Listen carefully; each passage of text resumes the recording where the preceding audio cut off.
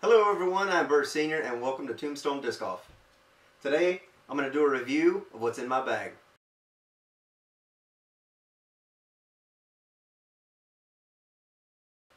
First of all, let me start off by looking at the Latitude 64 DG luxury bag.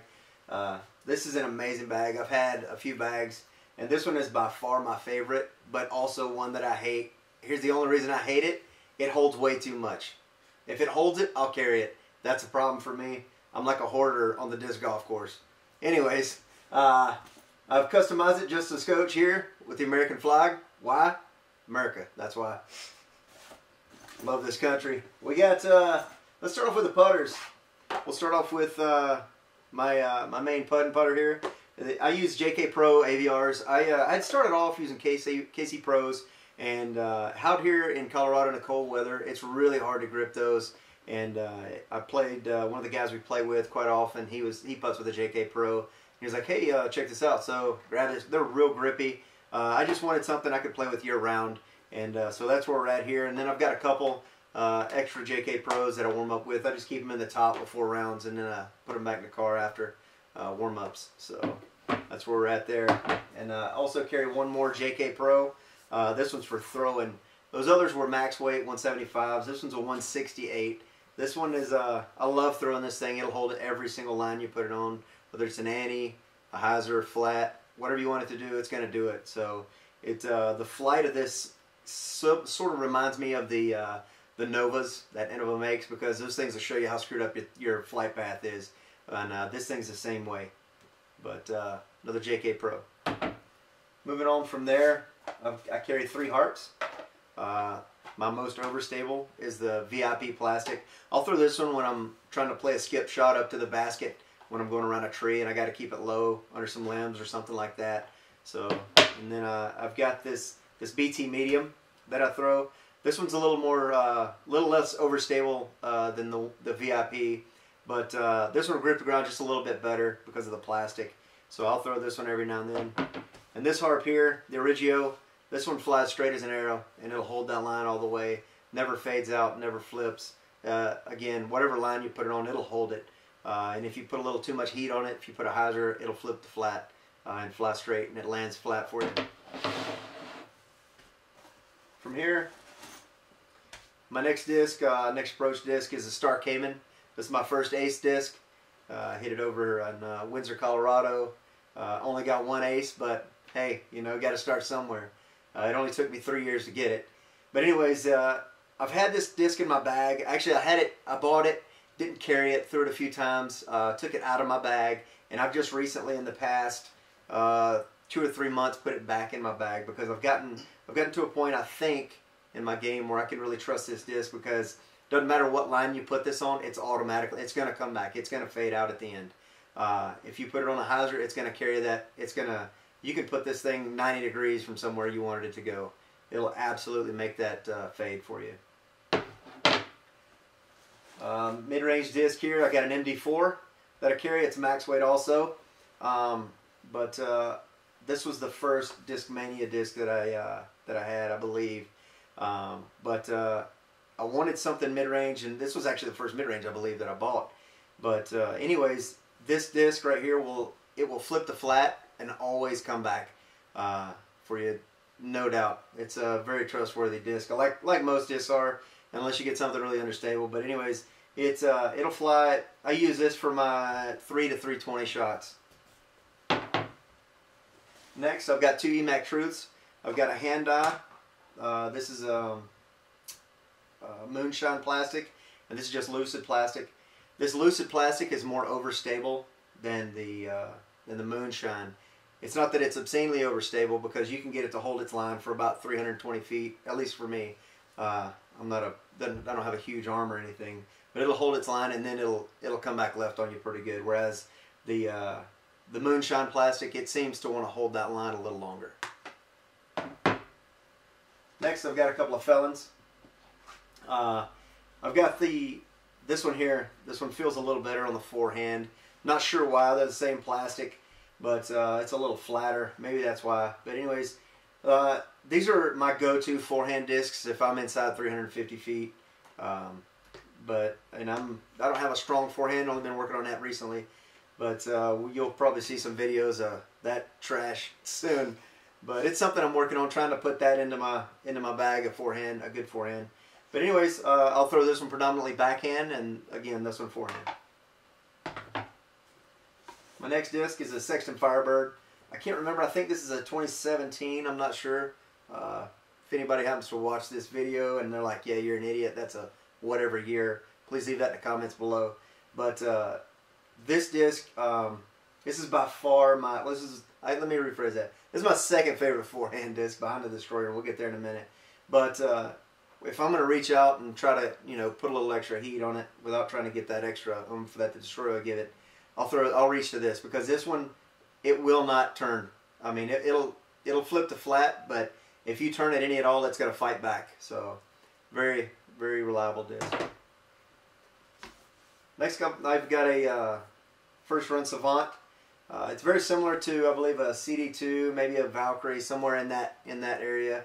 It's more overstable than a Valkyrie is, but this is a new addition to the bag. I've thrown it quite a bit, trying to get used to it. But the luster plastic it feels good, and it's a good looking disc also. But I'm trying to trust it. I just can't get it broken in fast enough. So, but it'll get there, and it'll earn its way into my bag, and it'll stay there for good. Next, I got a Valkyrie. This one's not beat in real bad. I'm afraid that once it does get beat in, it's going to have to come out because of how flippy it'll be. Because as of right now, I can put it on a good hyzer. It'll stand up and turn, and then it'll come back a little at the end. But like I said, I'm afraid that I'll probably have to end up going to a newer one and just have to cycle those through the bag. But as of right now, it's a pretty good disc. It's got some good glide to it for sure. Next is Star Wraith. This thing is, I think, maybe this is me just not knowing enough about discs or what have you, but this disc is, I think, underrated as far as its beefiness, as far as the one that I have. I know that discs are sometimes from one disc to another, even if it's the same mold, same plastic, they fly differently. But anyways, this thing I trust. I can wing this on a good hard ante and know that it's coming back and pretty much land in the line that I put it on. So, but again, Star Wraith. Most of these discs are max weight. This one's not. This one's only a 168. So, but all right. We got some destroyers here. This is the first destroyer I ever had. It's a Macbeth destroyer, and it's 171.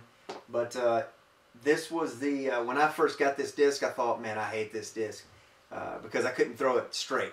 Couldn't get anything on it. Well, now it's been beat in. It's been run over, not by me. That'd be weird.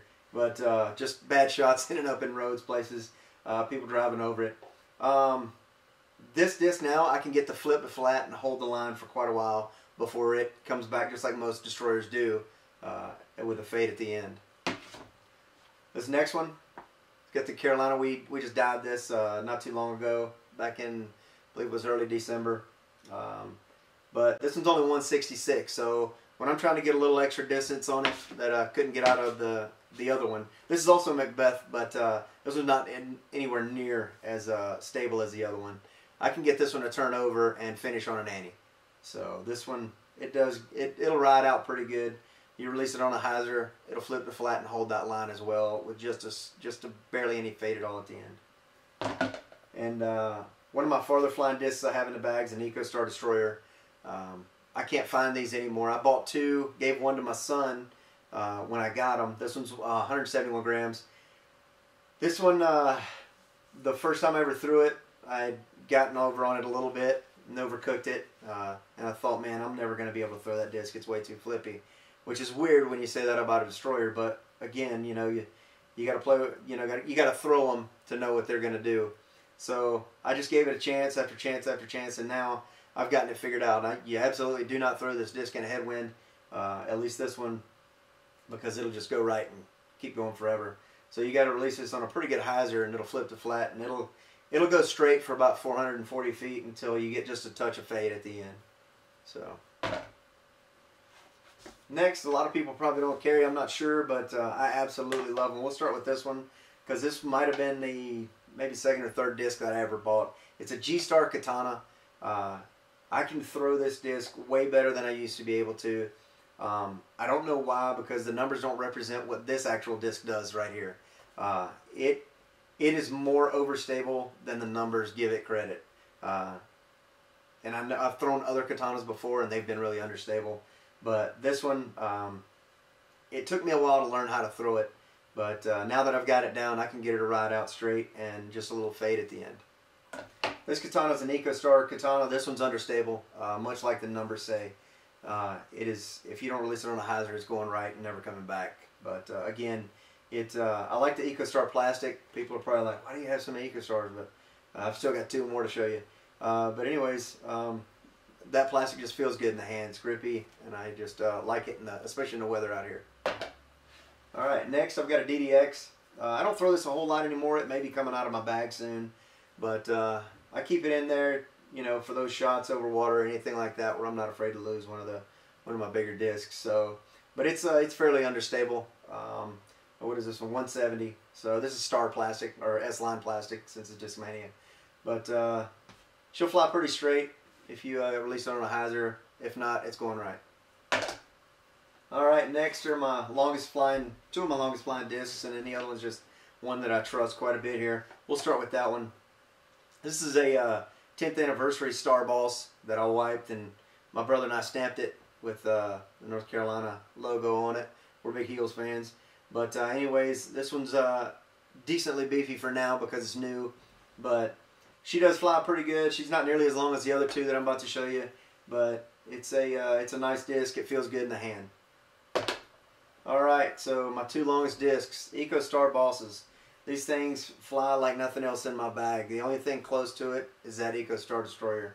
But the EcoStar Boss is the first EcoStar disc that I ever had, this one here. And I lost it, and then a buddy of ours, he went out one night and went digging through some water and stuff, found it. So thanks to Derek, I appreciate it if you see this ever. But these discs will go, I mean, they are by far. And then I bought this extra large stamp EcoStar Boss a few months ago, and this is actually longer than this one. This is the absolute longest disc I have in my bag, and I can, and again, I don't have an obscenely big arm, so maybe close to 450 every now and then. Internet distances, I'm throwing 672 feet. I just want to put that out there. Biggest arm ever. But no, seriously, it's realistically between 4 and 450. So that's what I have in the bag. I've got of course, I got some Tombstone disc golf garb here. We got a mini that we've stamped with TDG on it with our logo. So there we go. Thank you guys for watching. Tombstone disc out.